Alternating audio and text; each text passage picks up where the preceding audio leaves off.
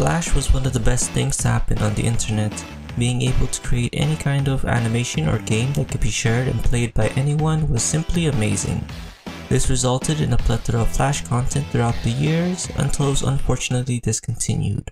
And out of all of them, there was one that I always kept at the back of my mind. A Flash series that was a video game parody with an interesting story, and it all culminated into a final episode that you would have to play for yourself. The series I'm talking about is called Dan the Man. Dan the Man is a very popular side-scrolling arcade beat-em-up that originally started off as a simple Flash animation created by a small studio consisting of only 6 people. The web series consisted of 7 videos or stages, with the player Dan being inside a video game world where the way forward isn't as simple as it seems. And after 13 years since its debut, it has garnered quite a reputation, with over 120 million views combined for the web series and a very successful mobile game. Dan the Man has cemented a piece of itself in gaming history. And while the overarching story of Dan can be summarized as NPCs being sentient, I believe there's more to Dan's story than meets the eye, both to the series and to the creators, as there's a certain theme that ties both of them together. And the best way to find out the true nature of Dan is to start from the beginning. Dan the Man was created on March 23, 2010 by Studio Joho, an Australian indie studio known for their amazing 2D animations, with Dan being their second and most prominent project at the time. Each episode was labeled as stages, and there were 7 stages in total, with an 8th final stage that was teased to become an upcoming video game. The story, or game, takes place in the hybrid time period of the medieval era and modern day. To the west are the humble villagers that live in rural houses and tend to most of the crops and livestock. Meanwhile, to the east is where the king lives, alongside the upper class folk and businesses. Even though he is king, he is very incompetent. In reality, his advisor is the one in charge. However, it's not as peaceful as it looks, as there's an ongoing power crisis due to the excessive use of electronics, with the advisor using several unethical means to solve it. This led to a group of oppressed villagers to start a rebellion in secret, gathering weapons and hijacking the kingdom's guardian robots, ready to strike when the time is right. And in the middle of it all is Dan. Dan is your typical standard video game protagonist that is controlled by an unknown player. At first, it plays like a normal game, but Dan will soon find out that it isn't what it seems. The game doesn't explicitly tell you what to do, just to keep moving forward. In reality, it seems the only way to progress is by approaching a stage as if it was real life. Let me explain.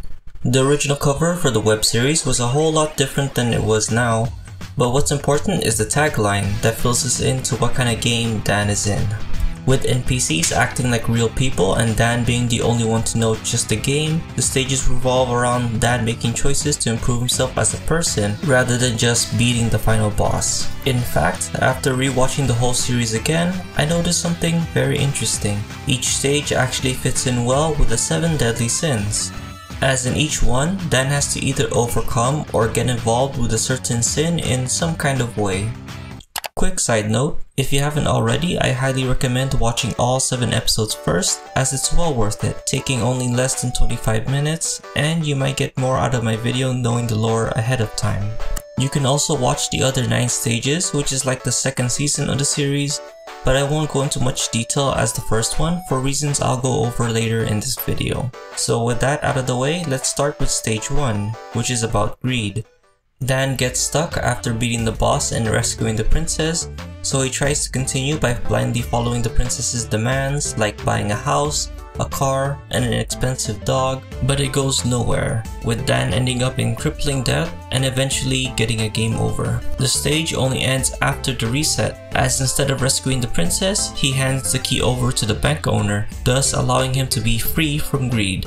Right off the bat, this is a real thing people go through where they or someone close to them don't understand the value of money and need material possessions until they end up deep in debt, unable to escape, and unlike Dan, there is no second life to escape it. Next is stage 2, which is about sloth. Dan befriends a girl named Josie after defeating a giant robot attacking the inn that she lives at. The two then enjoy a short moment of peace in a bonus stage by collecting hearts together until they are eventually stuck, and then forced back into reality as they are attacked by jetpack ninjas. After the fight, Dan learns a new ability to communicate with NPCs, which he uses to save the both of them by confessing his love to Josie to reactivate the bonus stage as they were falling to their demise. All in all, it was a simple stage to start Dan off for future stages to come, which fits Sloth kind of well. Next stage is about Wrath. In the aftermath, Josie is traumatized by the carnage they had caused, but Dan, being a normal player, nonchalantly jumps over their corpses where he would celebrate their victory at the end, only to be interrupted by the drunk guy. The drunk picks a fight with Dan, only to fail, which results in the police intervening, and then Dan is given the death penalty. While this was a joke scene, I do like how it adds more to the world of Dan, especially with there being an entire law and court system. From there, Dan has 2 more lives to do things differently, but of course, Dan being Dan, refuses. But in his final 3rd life, he stumbles across the dojo of the Light Master. After heading inside, Dan learns of the drunk man's past, how his father was an abusive drunk that beat him and his wife until he drank himself to death, leaving the drunk man alone with nothing but nightmares of his trauma, which led to him drinking to numb the pain. But it was only a temporary solution, which led to the cycle repeating through Dan.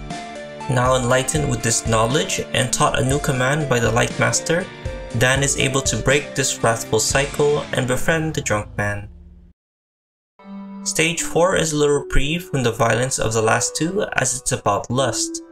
Dan and Josie try to spend more time together but can't due to control limitations. Dan tries to get some advice from 2 geezers, but both of them practically give the same idea of love, only for Josie to reject both. And while the bald geezer gives up, the hat geezer actually gives one final piece of advice, which was to ask her instead of just 2 random guys at a bar. And it actually works, with Josie teaching Dan a new command and the 2 spend a romantic night together. And with a cutscene like this, I probably don't have to explain why it's about lust. Next stage is Pride, and it starts with a dragon attack. Dan rushes in to fight, only to be completely outmatched, but bought enough time for the King's Guard to fend it off. Afterwards, they celebrate Dan's heroism in the King's mansion, where the King and Dan quickly become friends. All the while, Josie is lured down to the lower levels to find out the truth behind the kingdom's power source, and who the ninjas really were. Josie helps the rebels free the dragon, but is briefly interrupted by the Dark Master.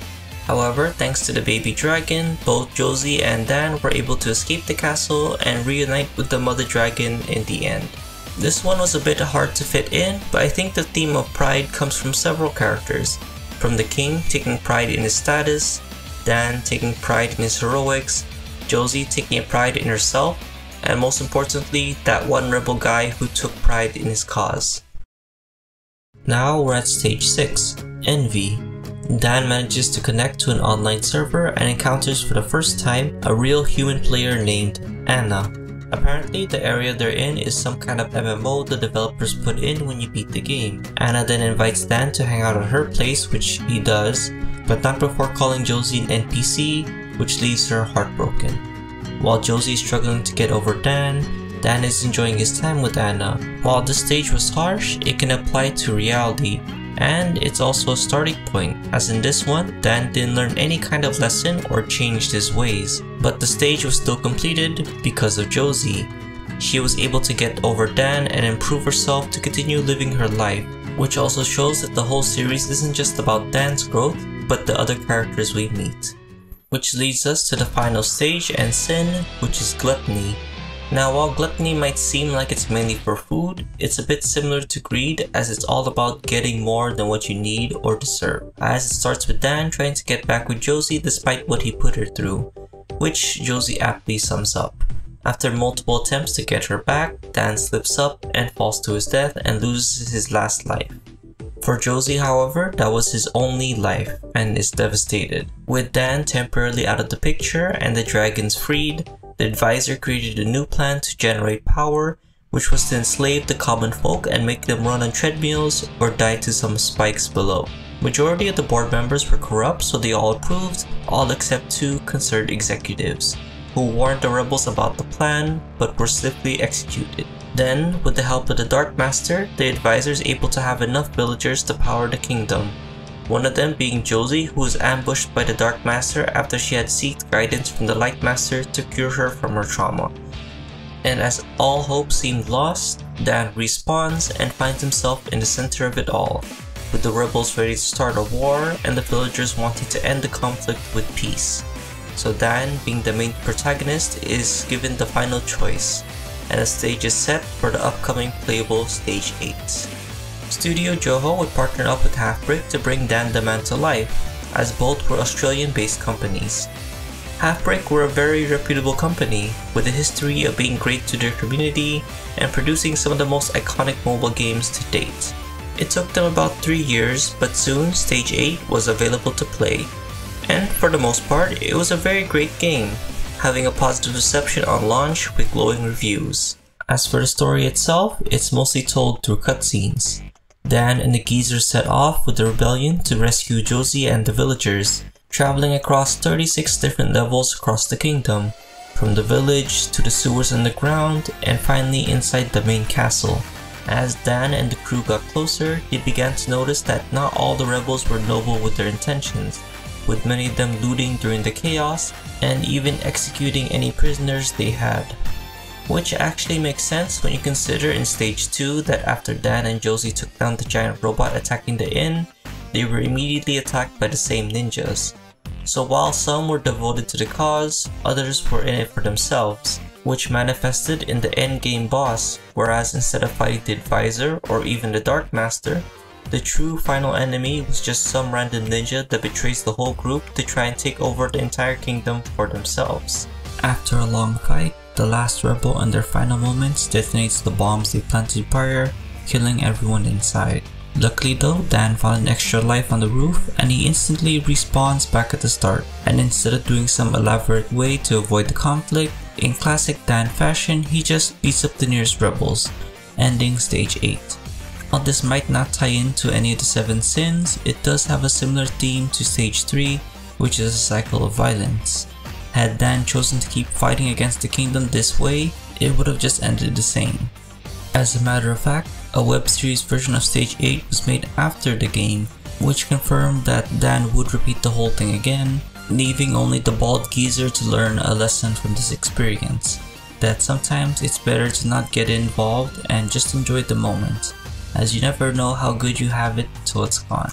After the success of both the web series and games, Dan would go on to be a very iconic gaming figure, at least in the mobile side of the gaming, with many fan arts and fan animations being made to show their love for Dan. Even Barry Steak Fries, the other mascot for HalfBrick, formed a rivalry with Dan. I am Barry Steak Fries. Dan the Man thought he was too good to do a video blog, but I am not. Studio Joho would animate a few more things for HalfBrick, but soon moved on to bigger projects like Final Space and Bluey. With Studio Joho gone, it seemed like Dan the Man would come to an end. But 5 years later, in 2022, HalfBrick would continue Dan's story with the continuation to the web series, having a new animation team behind the helm. So what does it all mean? Well, in my opinion, Dan the Man is a story about determination, not just for the series but overall. Studio Joho has been animating for well over 14 years, never giving up on their passion, and all that hard work paid off as they would eventually create some of the best adult and children media to date. As for stages, it's a story of growth for Dan and all the other characters in the series, and can be a reflection of our own lives. Not everything in this world can be solved so easily, whether with money, power, or fame. It can be easy just to give up and run from your problems. But sometimes there are things that are worth fighting for, and even if it doesn't work out right away, keep on trying. Try a new way to do something, or learn to view it from another's perspective. Sometimes all it takes to become a better person is just to keep moving forward.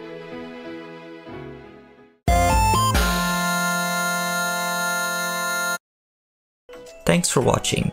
This video makes it my 4th Dan the Man related video. I didn't think I was gonna make another video for Dan, but you guys voted for it and it's been a year since my last one.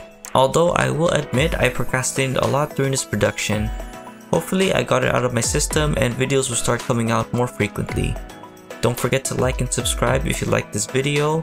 I know I don't really say that often, but I'm gonna start doing it for every video, as the more likes and subs I get, the higher chance I can actually be in the algorithm. So a big thank you to those that always like my videos and subscribe. If you haven't already, please do so. It'll be a big help for the channel. The next main video I want to tackle will either be a full depth video on the story of Demo or Shadow Fight 2. Alternatively, I also want to do another mystery video, this time related to a very obscure Japanese mobile game. I might do a poll about it later in the community tab, so be sure to stop by and vote for what you'd like to see next. So for now, I'll see you guys in the next one. Take care.